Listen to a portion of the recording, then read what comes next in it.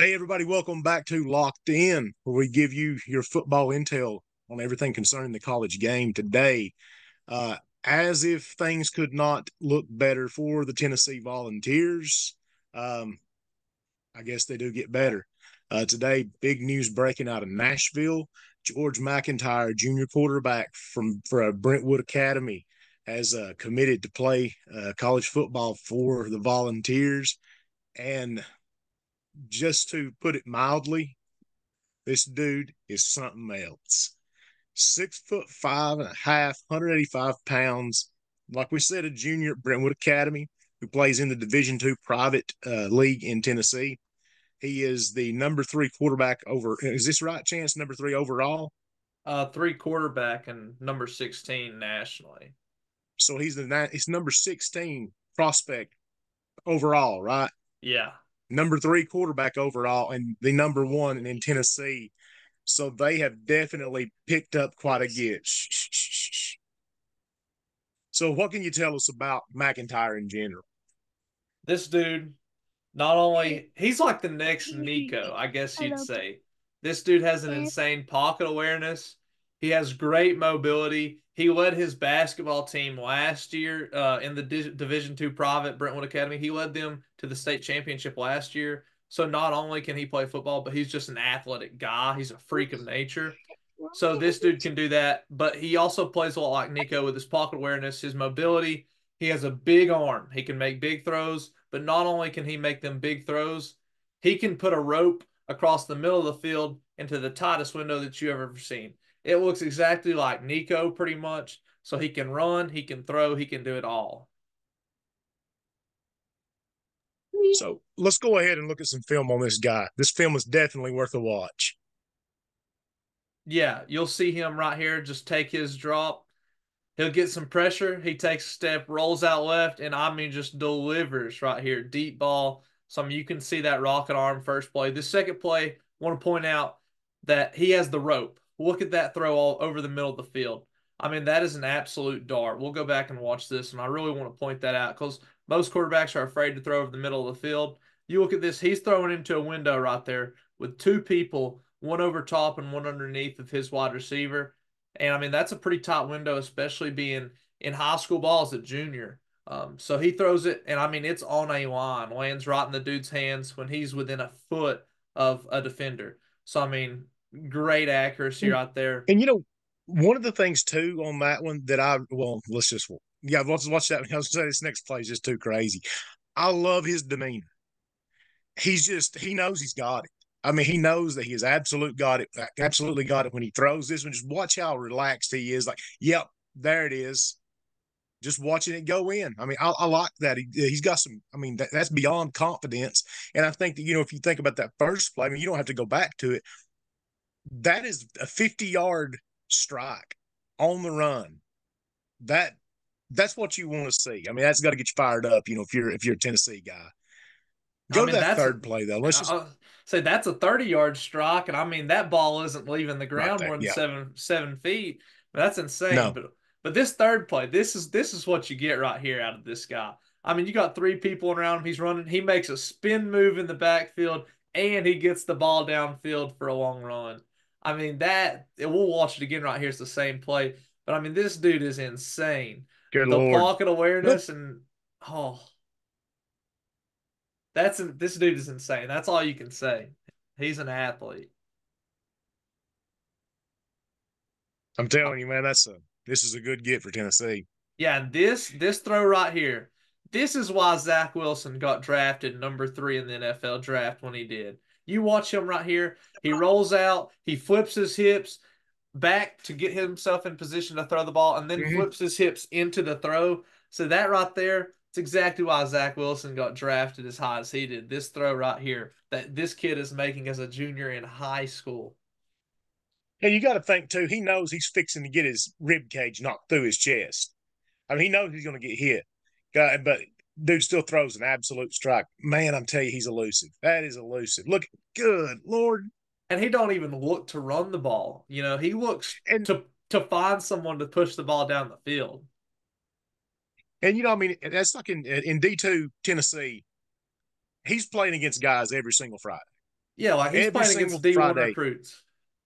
Yeah, he's playing them. That's just like we talked about when we were down there. Which I didn't get to see it, but you and some other guys did the the championship game for that classification. I mean, every coach who was everybody in college football was at that game.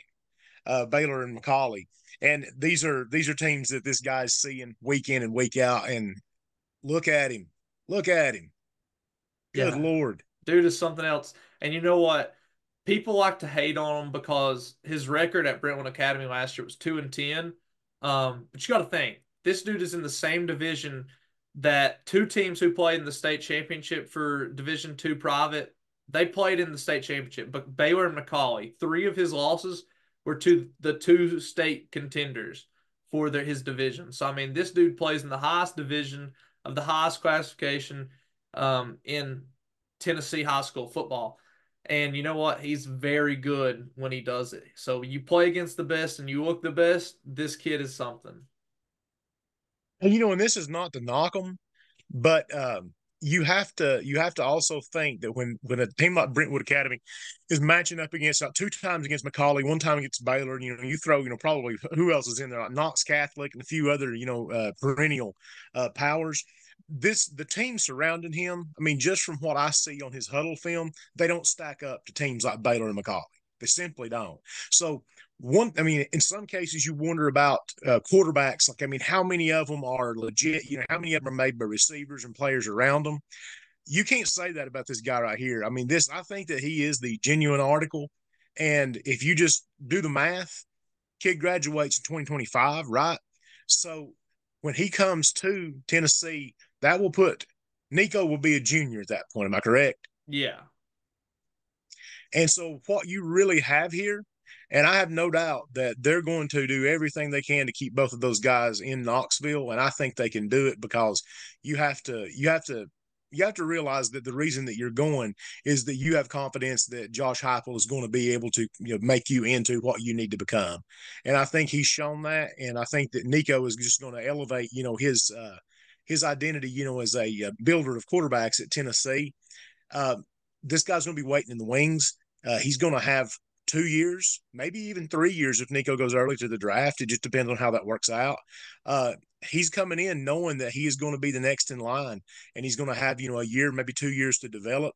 There's no telling what this guy could become, and it really bodes well for Tennessee because I think that this is the kind of guy that you want to be waiting in the wings, even if you've already got a big name quarterback. I mean, they're doing something right up there. Yeah, if you're a Tennessee fan, I think what you hope for is you hope Nico stays because next year he'll technically be a redshirt sophomore. So you hope he Mm-hmm. stays one more year. So you get 3 years out of Nico playing, and then you get George MacIntyre to sit behind Nico for a whole year just to watch him play, learn from him, and get better. And then after you give him a year, and you get some weight on him because he is 185. He's built like Nico. You get some weight on him, and you get him repetition in the offense. You get him to learn more. So this dude, when he steps on the field, will look crisp and refined, and that'll be very good for the Tennessee offense. I think too something that has to be thrown in there. I think a lot of people, you had a lot of complaints with people wanting Heupel to start um, Nico over Milton this year, and that's understandable. I think that Joe Milton he did the best he could, but he had limits, and I think that people saw that Nico probably had a lot more upside, and I think the Iowa game shows that he has way more upside than Milton had. But the thing is, it says something about Nico that he did sit this year. As basically a red shirt year. Um, Having a guy like that to then tell a guy like MacIntyre, hey, there's real benefit in you hanging out and developing. I think that helps Tennessee to make the argument, in the I guess in the age of the transfer portal. Um, I mean, I'm telling you, I'm a guy. I'm not like I say, I'm not one of those like I don't drive an orange truck, but I am a Tennessee guy, and whenever I see this guy on film, I'm thinking this is going to work out for us. This is really going to work out for us because this is impressive of a highlight film as I think you could ever hope to have.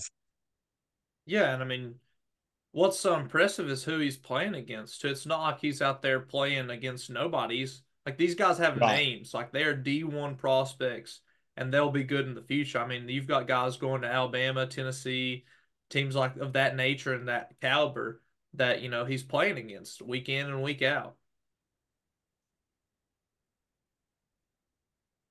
I mean, all I can say is, I mean, it's a good day to be a volunteer. Yeah. So, this kid, you're getting somebody who can pass, who has elusivity, who can run. He's got a deep ball that is, unprecedented. So I mean, this dude is literally like Nico, the second coming of Nico. I mean, Nico, he hasn't really proven anything in college yet, but you just look at the dude and he's off the charts. You look at him on paper, dude's insane. Same thing with George MacIntyre. He's an athlete. So I mean, I think the future is very bright for Tennessee, and I know we've said that a lot, but you have the next Mm, 7 years of Tennessee just in two guys right here, and people are going to want to come to Tennessee because these guys will be there. So I mean, you got to think Josh Heupel and the Tennessee Volunteers are in a very good spot up in Knoxville. definitely. Anything else to be said on McIntyre? No, I mean, I think the film pretty much speaks for itself. I With agree. that, yeah, with that being said, I think next year we'll try to go and see McIntyre and get a better breakdown on him. Go look at him in person because I mean, I'm sure he'll be playing right where I live sometime next year. So look forward to that in the future. But for us here, stay locked in.